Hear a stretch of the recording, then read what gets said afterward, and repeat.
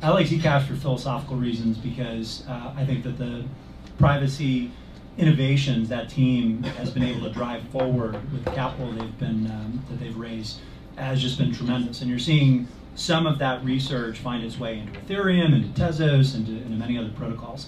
But more importantly, I view Zcash as, I know I just used this term for Morgan, but another canary in the coal mine, right? As Zcash goes, so goes crypto privacy, and ultimately fungibility, because the regulators allow Bitcoin to exist right now. Let's not mistake ourselves. They allow it to exist right now because there are companies like Chainalysis and Elliptic that can trace illicit transactions and dark web activity.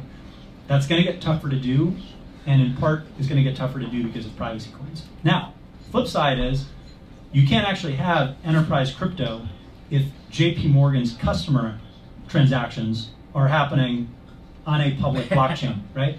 So how do you solve for this? Zcash has the concept of T addresses and Z addresses, transparent versus ultimately shielded.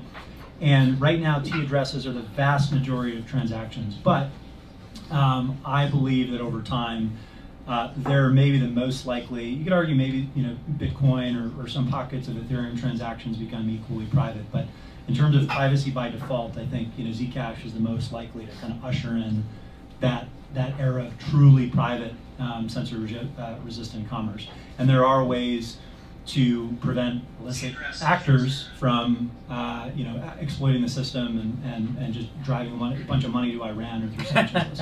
And the answer is pretty simple. You regulate the edges, because people are always going to need to transact in and out of exchanges, whether or not the actual on-chain transactions are private, which hopefully they are.